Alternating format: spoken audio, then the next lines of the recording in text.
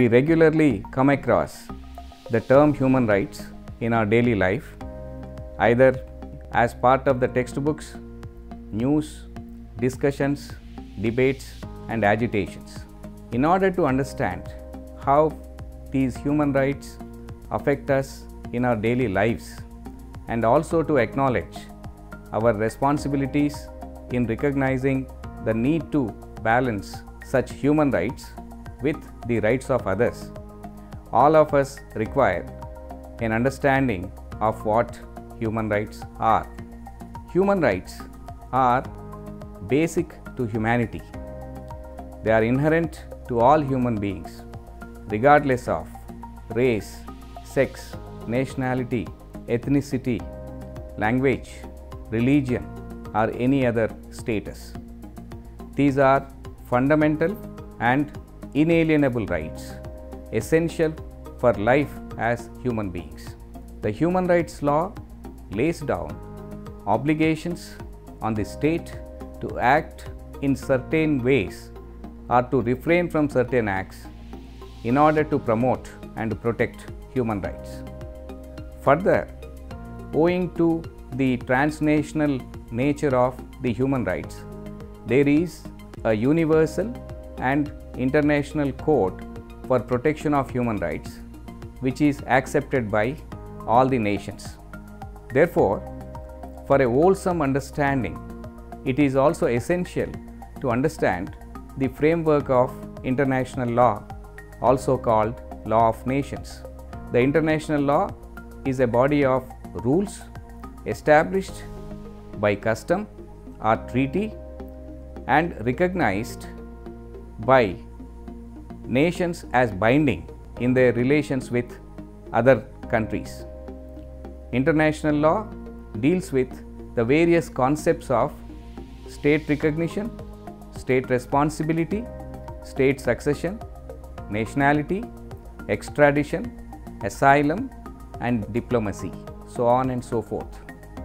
It also governs the law of the sea, the law of air and outer space, acquisition and loss of territory, and other related aspects.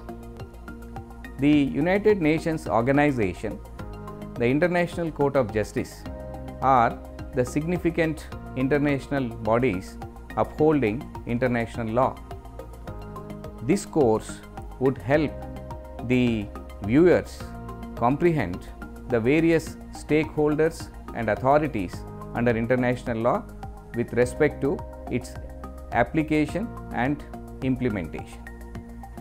In the international arena, peace always does not prevail, and conflicts between nations are a harsh reality. War and conflict have been a periodic but persistent feature of human history. War is a state of armed conflict between states, governments, societies, and informal paramilitary groups such as mercenaries, insurgents, and militia. As such, a set of rules have been framed to limit the effects of armed conflict, which form the body of international humanitarian law, or the law of war, or in alternative, the law of armed conflict. The international humanitarian law seeks to protect those who are not taking part in fighting and lays down restrictions on the means of warfare, that is, on the weapons and the methods of warfare, such as military tactics. It can be understood that the human rights law applies in peacetime, and during an armed conflict, the international humanitarian law comes into force.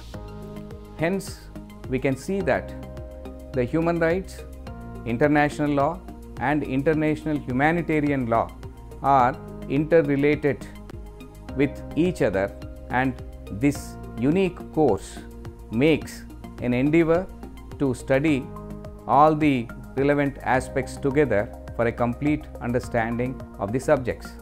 I am Professor G.B. Reddy, Dean, Faculty of Law, of Usmania University and the coordinator for this 3 credits course, which has a duration of 9 weeks.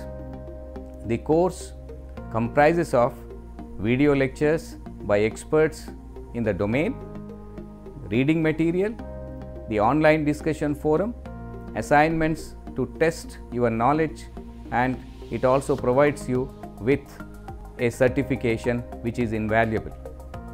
I invite you to register for this course and embark upon the journey to learn the various aspects of human rights, international law and international humanitarian law, and become aware of the legal position and your rights as responsible citizens of this globalized world. I hereby hope that this course would be useful not only to the layman but also those related to the practice and enforcement of human rights and the international humanitarian law. Thank you.